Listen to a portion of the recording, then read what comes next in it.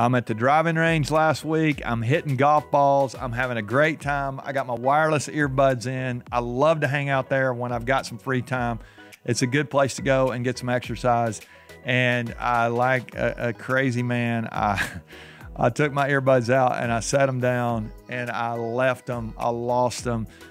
What a disaster, because I'm always listening to something while I'm out there. And so, but I got good news. I'm holding in my hand here. If you're watching on YouTube, you can see I've got my new, these are, what do they say? They're Tozo wireless earbuds. I've been using them the last 24 hours and they are, they're better than my old ones, which were really great. I was disappointed when I went back to try to order them and they don't make them anymore. So now I've got the Tozos. These are really good. I'm pumped to have these. All right. Welcome to Chasing Greatness. This is the podcast where we help you win at work, win at home, and ultimately win at life, which is what we're talking about today. These are noise canceling earphones. We're going to talk about noise today on the podcast as we get going here. So thanks for subscribing, downloading. Some of you are watching on YouTube. You're listening on iTunes, Spotify, all those places you get your podcast. That's great. Hit the thumbs up button. If you haven't left a review yet, I really would love for you to do that. I'd love for you to give us a great review. 5 stars would be helpful. It helps us spread the word and get it out to more people to help them be great as well. We're trying to make the world a better place, not just for you, but for the people around you.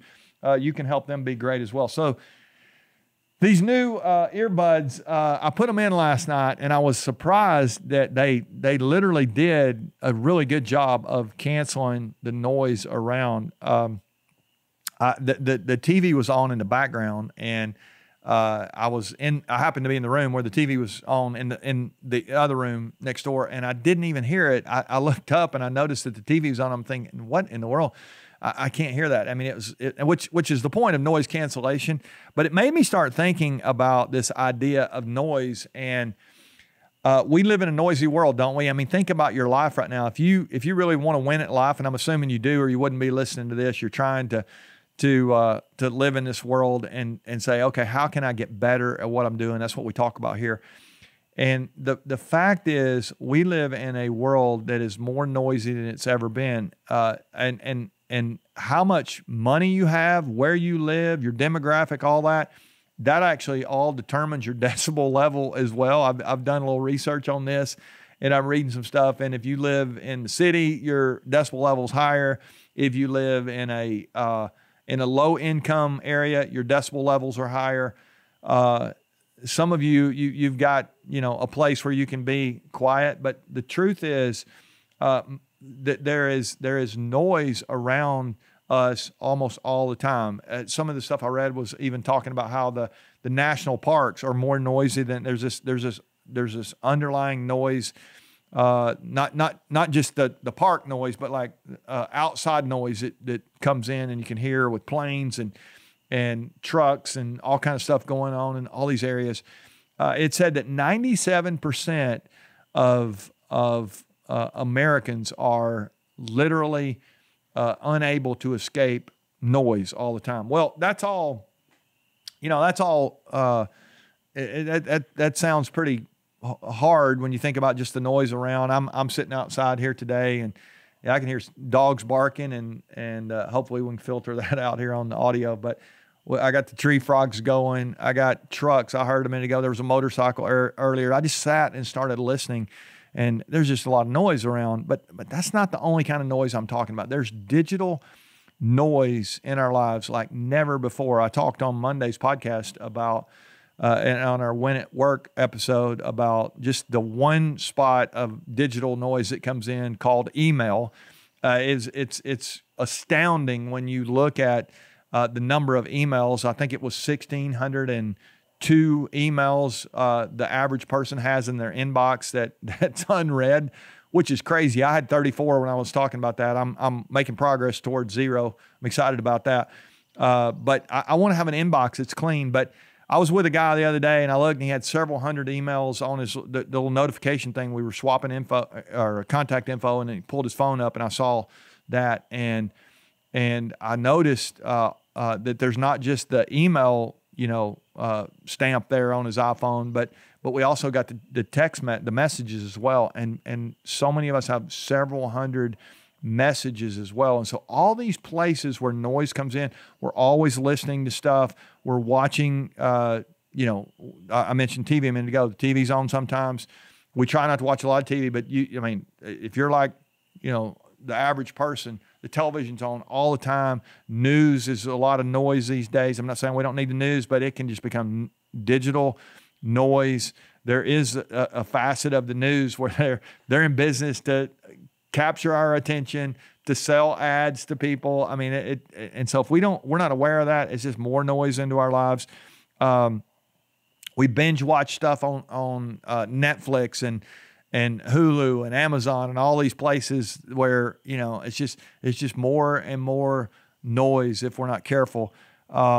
And then I was thinking about one other area where noise comes in, and it's in our own thoughts. I mean, so many of us are in our own heads with, we're listening to the negative, we're listening to the despair, we're listening to how hard things are, and we get this constant barrage of noise. And I want you to think about your life here for a second. What would it be like for you to have a life of quiet? And I didn't even mention social media with Twitter and Instagram and, TikTok and whatever your social media channels are, LinkedIn. I mean, you've got all these places where it's just constant noise, noise, noise, noise.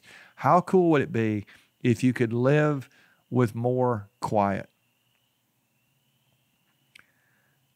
I love the words of the Apostle Paul, who wrote about half of the New Testament. If you're a Bible reader, you know who Paul is.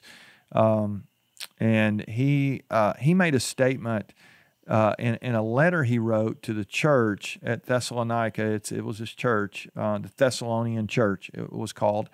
And he made the statement as he wrote this letter. He said, "Make it your ambition to lead a quiet life."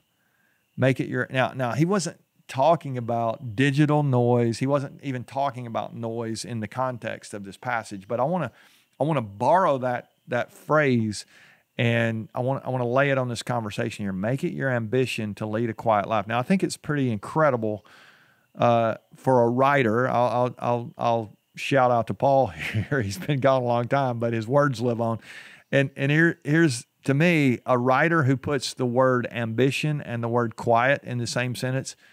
That's pretty incredible. As a writer myself, I'm thinking, this guy's like, there's this dichotomy there of ambition. We're chasing greatness. We're trying to be our best. We're trying to push. And yet our ambition is not just to have a lot of stuff going on, to be busy, to achieve things even. Achievement really shouldn't be our ambition. Legacy should be our ambition. Helping other people, serving people, those are things that we ought to be ambitious about. And I like his admonition to make it your ambition to lead a quiet life. And I don't know about you, but quiet is so important, almost on the borderline of being sacred to us. Sacred things happen in quiet spaces, and I think it's very hard for us to have a healthy soul, a healthy heart, healthy mind, emotion, spirit, whatever you want to call it, if we've just got noise constantly. And so my challenge to you here as we think through this concept today is to make it your ambition to create at least some quiet in your life. You may not feel like you can lead a quiet life yet. That would be your ambition. I hope you can get there and do what the Bible says, that you ought to come to a place where you say, you know what, quiet is going to be something that's going to be really important to me, because I think a lot of great things come out of quiet. Your best ideas are going to come out of quiet. Your best projects are going to come because you have had a vision. You said, okay, this is the way things are. This is the way they can be. Sometimes that'll happen in a brainstorming meeting with your team or whatever you're leading, but a lot of times that'll happen when you're sitting maybe on your porch with a legal pad and a pen, and you're saying, okay, let me just have some think time. Let me have some dream time. Let me have some vision time. If you don't have that, you're going to really struggle to feel like you've accomplished something when you get on down the road. If it's just noise, you're just going to have a noisy life. And I think the best people who are the most impactful people are ones who at some level have some quiet built into their life. The most impactful people I know, I talk to them and like, what are some of the rhythms of your life? And one of these rhythms that keeps showing up over and over again is this idea of silence and solitude. They get by themselves at times. And for some of you, that's going to be a real challenge. I got a buddy who's pretty introverted, and he said, the pandemic, when everybody got sent home, and he said that was my dream. It's like I didn't like going to the office and being with the people and all that. That was hard for me. But some of you live for being with people, and you need to hear me say there's some times you need to be alone, not lonely. None of us need to be lonely, but there are times when we need to be alone, where we need to be quiet, where we need to be able to process what's going on in our lives. And ultimately, I think I would even say as a person of faith, we need to have some space where we're quiet so we can actually know who God is. There's a verse in the Bible that says, "Be still and know that I'm God." There's another place where it says that God spoke to, I think it was Elijah or Elisha, one of the prophets back in the Old Testament. It says that he spoke to him in a still small voice. It was not in the thunder. It was not in the no. I mean, it wasn't in the noise. It was in the quiet. And so for you, I'm guessing if you've got noise, there's a good chance that emotionally you're not feeling where you need to be. Mentally, maybe you're feeling challenged in ways that you shouldn't be. If you're listening to bad news all the time, maybe even spiritual, you're having a hard time feeling like you can connect with God because there's just noise all the time. And so I think it's powerful for us to understand that we don't have to live in, or we don't have to yield to the noise all the time. We're going to live in a world of noise. We know that it's coming. They're not going to stop the news. They're not going to stop social media. They're not going to stop. But we actually have a chance to utilize the off button or the power down button, whatever it is you need to do. I want to challenge you to make quiet a part of your life. It needs to have a priority if you're going to really be great. Noise is going to be there, whether you prioritize it or not. Quiet won't be. Quiet is not going to get on your schedule unless you prioritize it and make it something that you're going to give some time to. So I don't know when that is for you. It might be the first hour of the day. It might be the last hour of the day. It might be both those 2 hours. It might be the middle of the day. It might be on Thursday afternoon. You're going to put a couple hours every week to go and do. You get to decide. But if you don't decide, it's going to be noisy. It's going to be noisy. It's never going to be quiet. I hope you'll make it your ambition to lead a quiet life. I appreciate you listening to this. I know you've in some ways this has violated quiet, but hopefully it's been helpful. We're trying to help you here. But what do we do with what we get here? What do we do to help us get better?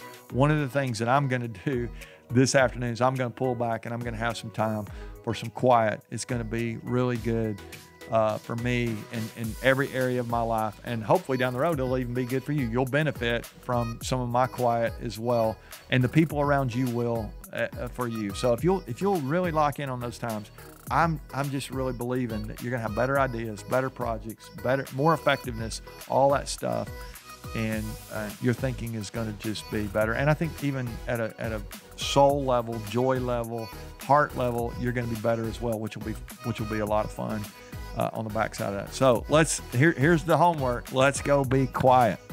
All right. See you guys next week.